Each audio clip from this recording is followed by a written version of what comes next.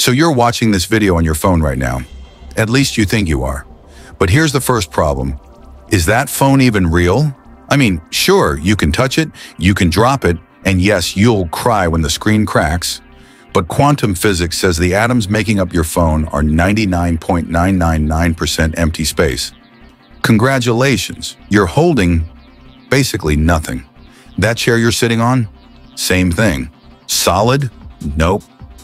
It's a bunch of particles vibrating so fast your brain decides it feels solid.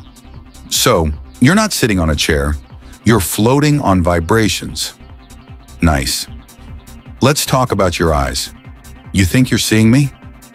Not really. Light bounces, your brain flips the image, adds colors that technically don't exist, and voila, reality. It's Photoshop, but in your skull. And don't even get me started on time. You check your clock and it looks so serious. 12:30, 12:31.